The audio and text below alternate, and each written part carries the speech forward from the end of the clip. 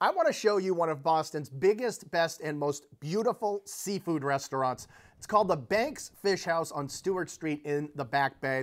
This is a high-end New England-inspired seafood spot, and it's from the same team behind Grill 23, which is one of the city's premier steakhouses. But this time they're going for an upscale New England fish house experience, and they have really hit it out of the park.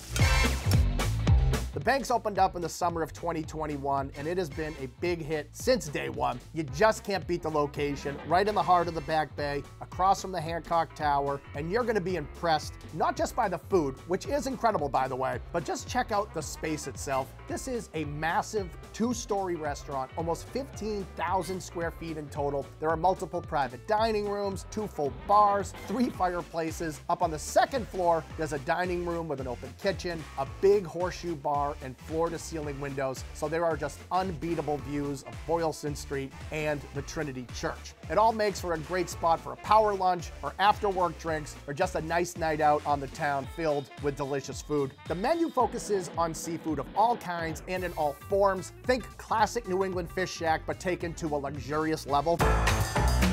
Now, whenever I'm eating seafood, I like to start with something from the raw bar. And if you want to go big, go for the Grand Banks platter. This is a 2-tier selection of assorted shellfish, so it is just loaded up with lobsters, clams, shrimp, mussels, oysters, of course, and crudo. Now that's how you get a dinner party started. And for all you chowder heads out there, of course, they have a New England clam chowder on the menu. I'm talking next level chowder. Nice and creamy, made with Berkshire pork belly and drizzled with chive oil. It's served with a fresh baked dinner roll and a spoonful of crackers. And if you want those same classic chowder flavors, but presented in a whole new way, check out the chowder flatbread. Seriously, this is crazy good. It is super thin and crispy, topped with a creme fraiche base, along with smoked bacon, plenty of fresh shucked clams, plus tri-colored potatoes and oyster crackers right on top of the pizza. And I am predicting right now, oyster crackers are the new pepperoni.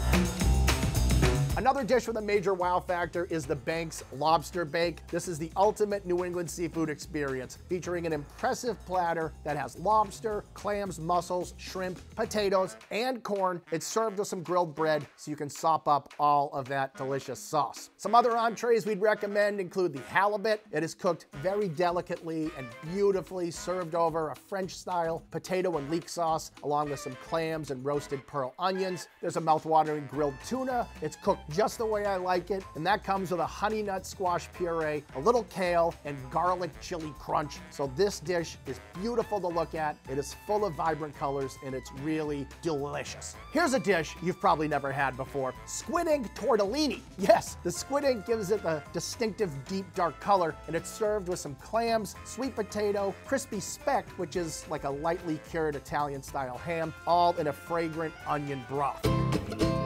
For all you carnivores out there, there is no need to panic here because, as I mentioned, the team behind the Banks Fish House also operates Grill 23 Steakhouse, so the filet mignon here is top-notch. Super tender, extremely high-quality beef presented with some mushrooms, creamed leeks, and spinach mashed potatoes. Now, when it comes time for dessert, you don't even have to look at the menu, folks. You just gotta ask for the banana cream pie. I just want to literally dive into this right now. It is a classic banana cream pie that's super fluffy, rich and sweet. It's made with a buttery bananas Foster sauce, along with some bruleed bananas with that crackly caramelized crust. This is one of the best desserts in Boston, and it has a real cult following. So if I haven't made myself clear already, you should definitely be making a reservation at the Banks Fish House in Boston very soon, if not immediately.